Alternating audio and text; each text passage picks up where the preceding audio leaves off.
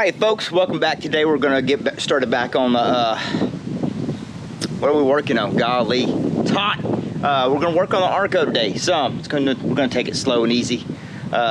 You see here in the background, this here building.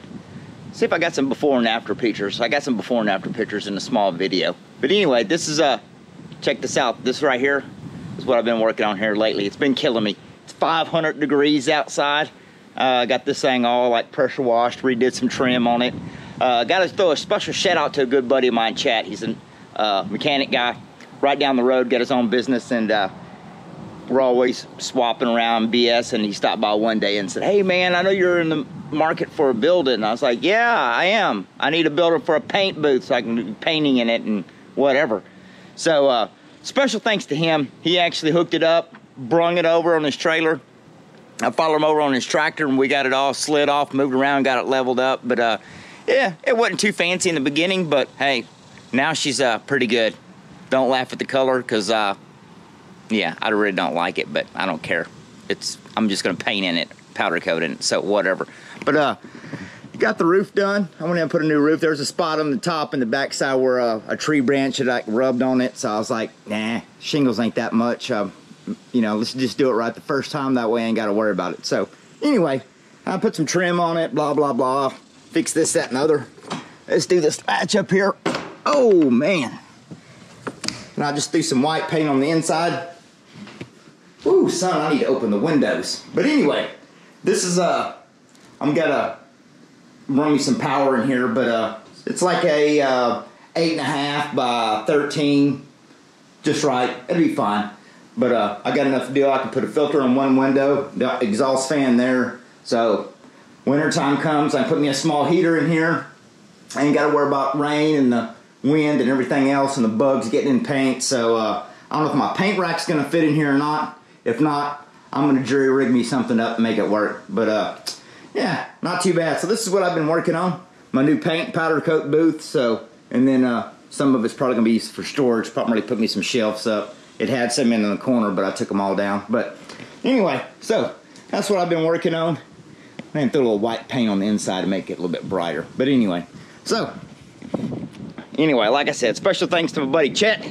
Greatly appreciate it, man. I know you watch the videos when you have a chance, and worked out great.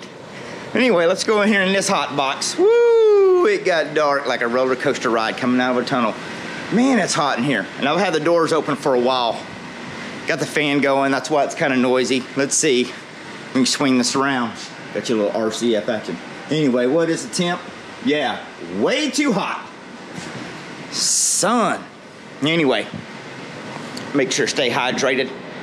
But anyway, let me show you where we're at on this here ARCO. I got the fan going. Wife's gonna have to edit that noise out because I ain't turning off the fan today. It's too hot. I even got the lights off in here. I ain't even got the lights on. I'm trying to save on electricity bill. But anyway, I'll turn them on here in a second. That way I can see what I'm doing. But I got us a stage 1 kit here from Go Power Sports. We're gonna get carburetor jetted, get that done. And then I think what we're gonna do before we start working on the bike, I got it all right over there on the table. Everything's good and dry. It's been dry. It's been cooking out in the shop for about a week now since I've been working on the building. But anyway, I got all the stuff powder coated. I think I showed you all that, I do believe. But anyway, what we're gonna try to do today is got the motor bagged up, kept it from getting dusty and dirty like everything else is. But the goal today is to get the motor over here and get the motor all buttoned up. Valve cover, side cover, fan shroud, all that good stuff. And that way I can sit that to the side and then get the bike up here. So I'm gonna grab a few more tools, turn the lights on, get hydrated, and let's get the motor put together. All right, let's open up this stage 1 kit. Let's set this carburetor over here out of the way. Yeah, stage 1 pack, BLU. I bet it's got a blue air filter in it. Let's take a look at it and see. Now, when you open it up, usually they tape all your stuff right here to the side. So I have a razor blade. Don't have one. Got one. All right, let's take this right here and cut right down the side of this tape line. Pull this back, look at there. Oh, dropped it. There's your little bag with your gaskets in it. So we're gonna lay this to the side, and then here's your jet. Just gonna cut this off that way I can keep it all in the bag. Don't lose it. Don't want to lose that. That would be your carburetor jet. Lay that over there. Air filter says it's blue. It's blue. Nice. All right, let's set this over here to the side. And the rest of the package is a Go Power Sports sock. I like to put these on all the bikes. Got them on both bikes over there on the floor. It's a little added protection. So what I'm gonna do is I'll put this in here with the filter so it don't blow off, because I got the fan going. And the last thing that's in your package is gonna be your adapter. This is the hardware for it. You got a little screw inside here, so you don't want to lose that. I think it's got like a 8mm head on it. And this is going to be your choke hold down. And you have the adapter, pretty blue one, that's going to go on to accept the big air filter. So put that back in here, close this box up, and we'll set that to the side. Put this bag over here somewhere. All right. So we're going to take this here carburetor, and since I already have it off, we're just going to remove the bottom bowl, which is a 10mm. I'll lay this down here and pop the bowl off. Make sure you don't lose the little seal that goes on the bottom. I usually turn this a little bit, break the seal loose, and a lot of times that'll keep the gasket inside the carburetor instead of coming off with the bowl. Because if you got this on the bike trying to do it, trying to get your bowl gasket back in where it's supposed to be is kind of hard to do, because all it wants to do is fall out. But since I have it off, we're just going to do it this way. And we'll take a good flat tip. This is a screwdriver I'll ground down. It's a good flat tip to get down inside the jet. And you don't want to mess the threads up there on the side. So I just turned it in there if I could see what I'm doing. And this screwdriver might be a little too wide. I have to go get my other one. Yep. Let me go grab the other screwdriver. Oh, this is the wrong one. All right, now I got the right screwdriver. Make sure it's clean. We're just gonna line it up inside there. Where are we at? There we go. Break it loose. Now sometimes when you're doing this, your emulsion tube or E-tube will fall out. No big deal. Because then you can just put it right back in. Come on. Do this on camera and it takes you forever. Oh, this is your emulsion tube. Actually fell out, and the jet that we're actually replacing. So you have a big end and a small narrow end on your emulsion tube. The small end always goes up inside the carburetor first, because this is what's going to protrude through the carburetor if you look down through the main body of the carburetor. So we'll just take the small end, slide it back in there. Let that sit right there. Then we're going to come over to the bag, get the supplied jet that they sent us with the stage 1. I'm going to set this to the side. Come on, there we go. Just like so, we'll drop that rascal right in there. Line my screwdriver up if I can see it. There we go. Now you ain't got to get it crazy tight, but you make sure you want to get a little snug, and you don't want to over tighten it because it is brass into aluminum. That's it, just give it a good snug. Put my bowl back on. When I put my bowl on, I figure out where this is going to sit in relation on the motor as to where your drain is. If you want to have your drain kick to the back side, because if you got it turned around like so, you're not going to be able to get to it. So if I'm sitting on the carburetor, sitting on the engine like so, you're going to be able to access it if you got it turned basically to the back side of the bike. That's where I put it. Make sure your seal or your gasket's still on your bolt for your drain plug for your bowl, the main one on the bottom. Make sure it's all the way in the groove, which it is.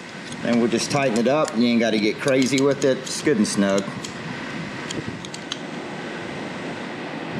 That's it. That's how you change your jet. All right, I'm gonna move some stuff around. We're gonna put this jet back in the bag, and I'm gonna mark it as a stock jet. And that way, if I need a stock jet for anything, then I'll already have one that's actually marked. I'll just put it on there with a Sharpie marker. All right, let me move some stuff around, and we'll start putting this motor together. All right, let's go ahead and get the valve cover put back on. I went ahead and put the push rods back in the motor. And since I didn't take the head or anything off, didn't mess with anything else, I just pulled the governor out. Since I did remove the cam, put it back in.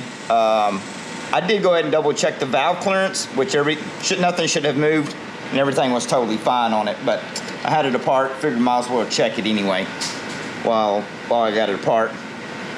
But pulled the valve cover off to get it powder coated. Gasket was still good because the motor was new.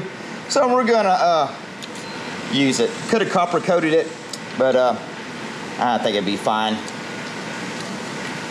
Get these 4 bolts in it right here. When I'm putting them back together, I don't really care to use a nut driver very much unless I'm just running them all down. I like putting it back in everything by hand.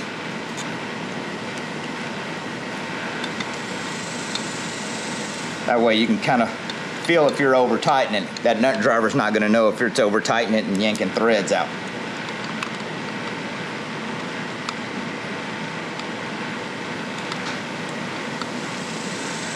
These in here.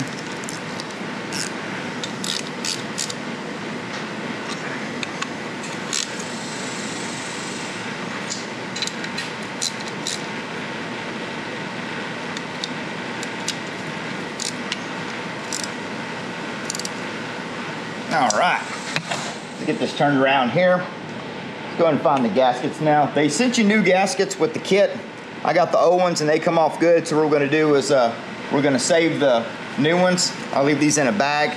That way if working on something else, I'll have some in the stash pile. But these all come off really nice. So we're gonna repurpose the ones that came off the engine. So you slide your back gasket on. Make sure everything lines up good. And then we'll pull the insulator piece that came off back on. Then your back gasket. Let's see. Probably gonna put it on. Oh, that's a little dusty.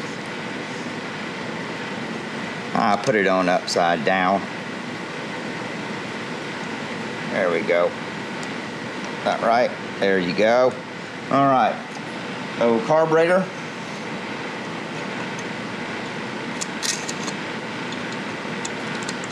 Just like so.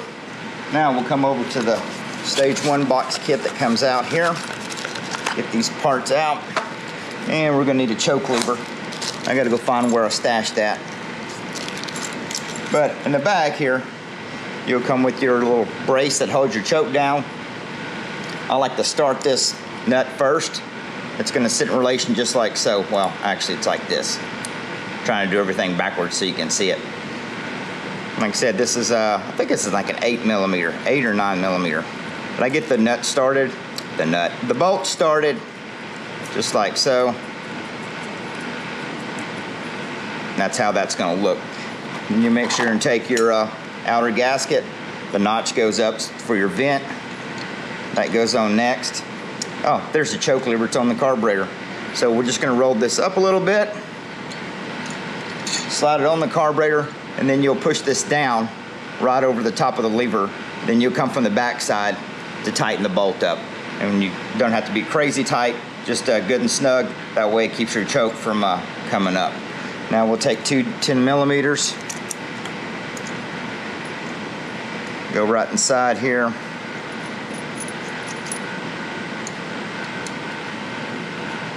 Just like so. I got a 10 right here. I just evenly tighten these down as you're tightening the carburetor up.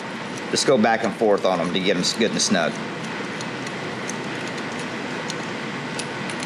Just like so. Grab a ratchet. A little turn there. A little turn on this one. That way it evenly pulls everything down.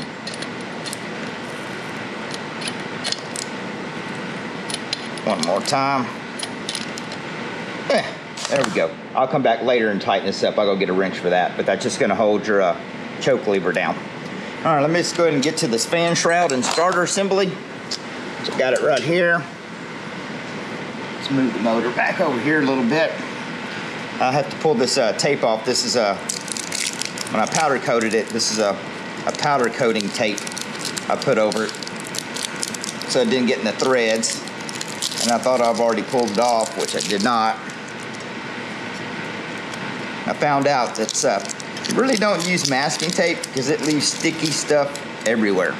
But now it doesn't get any of the threads or the mechanisms that's going to catch the spring. So we're going to get some grease, and let me go grab the spool right quick for that. All right, we're going to take the spool here. I just hit it with a little red spray grease.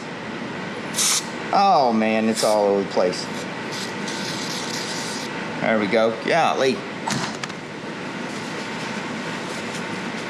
All over the powder coat.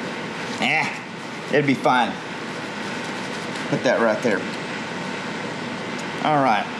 Get my deal unwound. Let's see. Usually this has enough grease on the inside. Yeah, they already put red spray grease on the inside.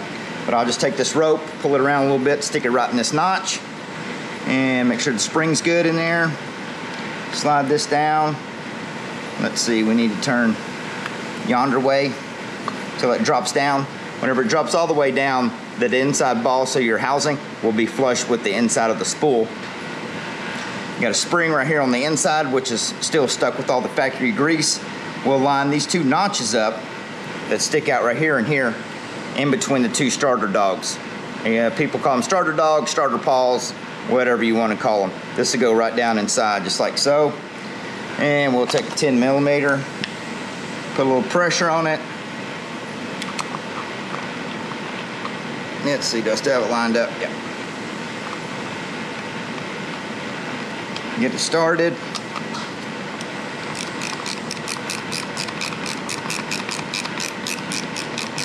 There we go. Give it a good snug. Oh, all right, looks good. Now let's see, we've got a hole right here. We're gonna wind this spool counterclockwise. Keep my thumb on it here while I'm turning it and keeping the rope in the notch. You don't want to get too much pressure on it, but if you don't have enough pressure, spring pressure, then it's not gonna pull your rope all the way back in. We're gonna go one. Let's see how that feels pretty good right there. Now I'm gonna hold it with my thumb, find the end of my rope, stick it right through the hole, pull it out yonder. Then I can hold on to the rope as I let go of it, pull it just back down, and that's gonna be factory. So I'll pull this out, do this fancy little around your finger, pull it, let's see, let me do it one more time so you can see how I do it. Pull it right there, grab it with your fingers, pull that through and puts a little slippy in it. That way you can put your rope on it, put your handle on it. Next. Come on, get in the hole. There we go. Get up there. I'll just loop this around, loop it around. Little double knot thing. Pull her through, get her snug. Let that fall in the hole. That's good and tight. Then you just give it a little voila. Back in business. All right. Y'all like that? It's pretty cool, huh? Worked for a small engine shop for a very long time, so I fixed enough pull ropes. Learned how to do it real quick. Now we're gonna take this puppy, lean her right there on her backside. Oh, you know what? Let's go ahead and put this fan housing piece on underneath here. A little blower housing. Got it right here. Oh man, it got dusty. Woo. Oh well, clean it later. All right, we're gonna put I think these went in it, I do believe. They're all the same. Oh, it had little rubber things in it. That was for that emission control stuff. We don't need it. Had these little rubber things, but I don't think we need those. We'll save those for something else. And we got one more right over here. We'll just drop that one. These are 8 millimeter. And this tab is gonna go right there. So we'll go ahead and tighten these up. Grab a ratchet.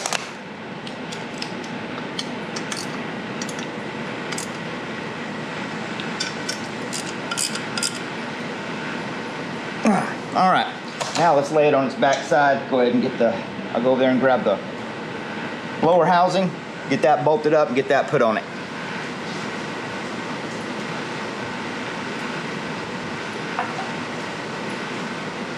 Right. I think this green turned out pretty good. I like it. Need a couple screws here, bolts, screws. See the hole? There we go. Oh, almost forgot. We got to put this back piece on. I took it off and powder coated it. Whoops. No big deal. We'll just roll this around right here so I can get a screw in it there. Screw in it right there. That one goes in the bottom, so we need to get a screw in the top. Almost forgot about that. There's a screw that goes right here in this top bracket. Goes down in the hole. I think this is the right screw.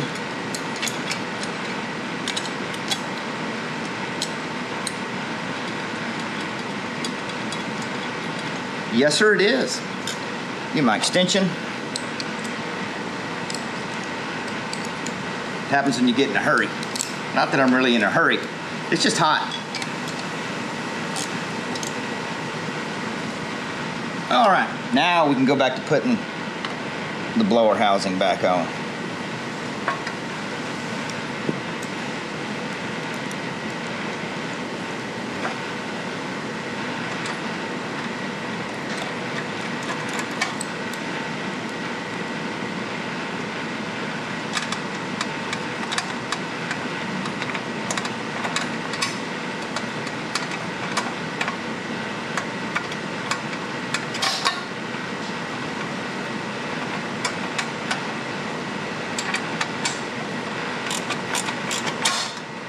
Get in there.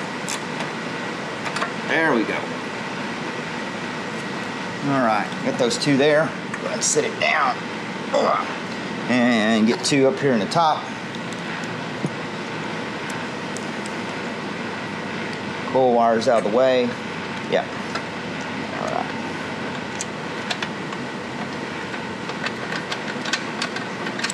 One more over here.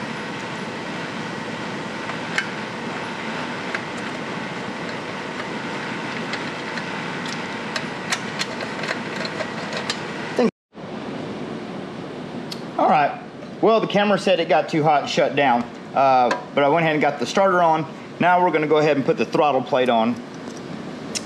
What I did is, this is your normal throttle plate that came off of it. I took the handle right here and I cut the handle part off of it just to try and trim it up. And I haven't decided yet whether I'm gonna run my cable off this hole down to here, or if I might loop the cable back underneath the seat, come from the back hole down and run it that way. Haven't decided yet. But what I'm going to do now, since I have this off, is I'm going to take the existing throttle rod that I pulled off, the factory one, and basically I'm going to make a shorter one, since we have no governor now. I'll use the same bend, and with the throttle plate off, you have the bracket that was right here where your handle used to be attached to that part. So what I'm going to do is make sure to have this, put a couple bolts in it, get it where I want it, draw a little mark on the rod, and basically put another bend, cut the rod down, put a bend in it, and I want to make sure I have all the way to idle when I have everything bolted down. And I'll probably put another return spring on it somewhere, because this is basically the only return spring I'll be using. So sometimes I usually put a backup one somewhere, either off the throttle rod is where I like to put it, like a small one, just in case. But what I'm gonna do now is cut this rod, get a shorter rod made, and get this bolted down. All right, I took the existing throttle rod and cut it up. Used the same part that went into the carburetor right here that went back and forth, and I just shortened it up, put another bend in it. Then I put like a little slight bow in it to keep the rod from bonding up. So what we're gonna do is we'll just hook this back into the hole that's on the handle, which I cut off. We'll just hook that in there. It's a drop. I'm trying to keep my hands out of the way so you can see what's going on. Drop it right back into the top of the carburetor. Linkage. And then we'll go ahead and put a screw in this top one. Get this one kind of just snug down. And we'll get the back one in. Just like so, kind of snug it up.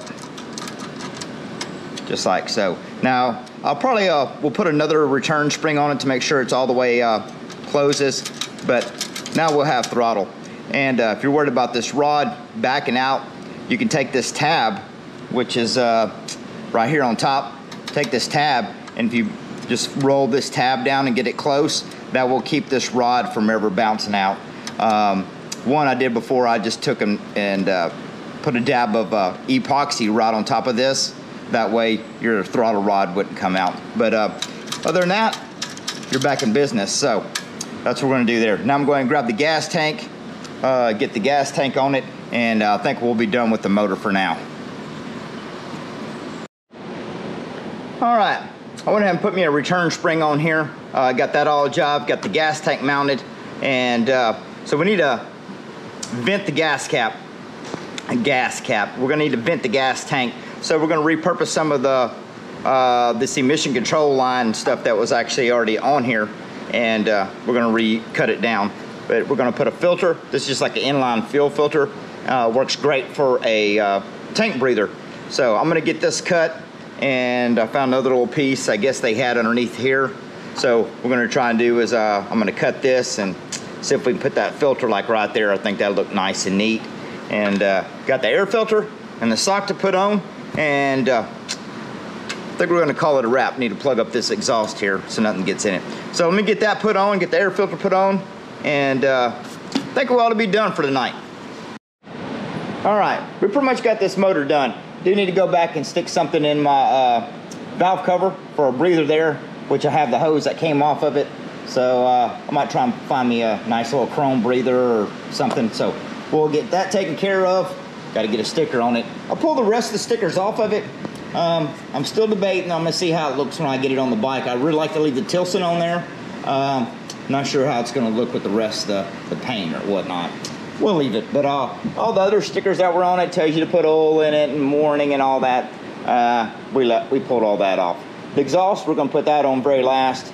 Got a chain cover. It's already got bolts in it there. I got to do something a little snazzy with my kill switch, so I got that here. I'm gonna take care of that at a later date. But we're gonna call this a good stopping point and get all this mess cleaned up. Since I got the rest of the bike sitting over there, I am still waiting on a call from my seat fellow. But in the meantime, we're gonna try and get the rest of the bike mocked up. But as of now, we're gonna call it a day. Thank y'all for watching. Y'all have a good one.